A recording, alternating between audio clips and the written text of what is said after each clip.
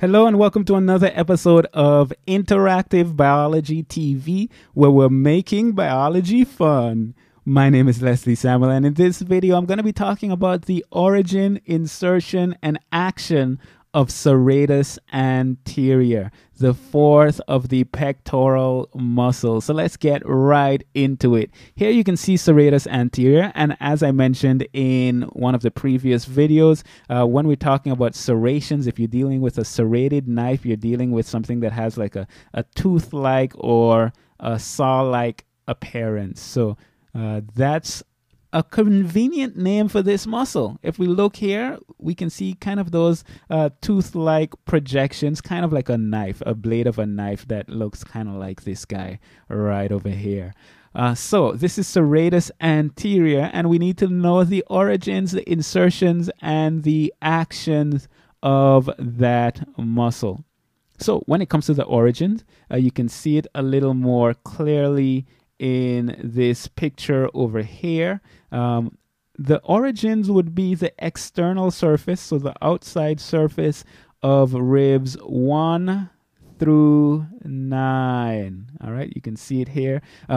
Well, actually, sometimes usually it's 1 through 8. Sometimes you see also on the 9th rib, depending on the individual. But in general, the external surfaces of ribs 1 through 8 or 9. And you can see that here.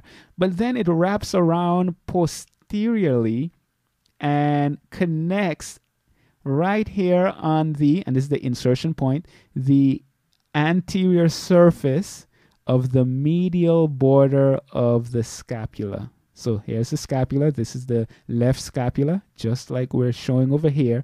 And picture this muscle just going all the way posteriorly and then extending all the way to the anterior surface of this medial border of the scapula. So now, based on how that's connecting, based on where it goes from the origin, the point of origination to the point of insertion, what is it going to do? Well, the first thing that it's going to do is help to stabilize the scapula. All right, so it's stabilizing the scapula basically by anchoring it on to the ribs. And then when it contracts, if it contracts even more, what that's going to do is it's going to cause the scapula to move towards the point of origination and cause protraction. Now, I wish this was 3D so I could show you the movement of the scapula, but just picture the scapula moving kind of along the direction of the serratus anterior. So it's moving, kind of moving the arm forward. Okay, so it's protracting the scapula, but also depending on how it contracts, it can move this portion even more and help with upward rotation. So that one I can show a little better. So upward rotation of the scapula, that is also accomplished by serratus anterior.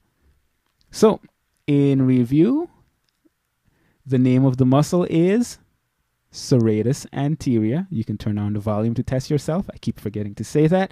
The point of origination would be the external surfaces of ribs 1 through 8 or 9. And then the point of insertion would be the anterior surface of the medial border of the scapula. And its action, number 1, is stabilizing the scapula. It can also protract the scapula, and it helps with upward rotation of the scapula.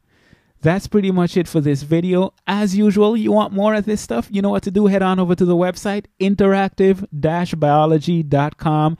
You're going to find more biology videos there, some biology games, and all kinds of resources to help make biology fun. So this is Leslie Samuel. That's it for this video, and I'll see you in the next one.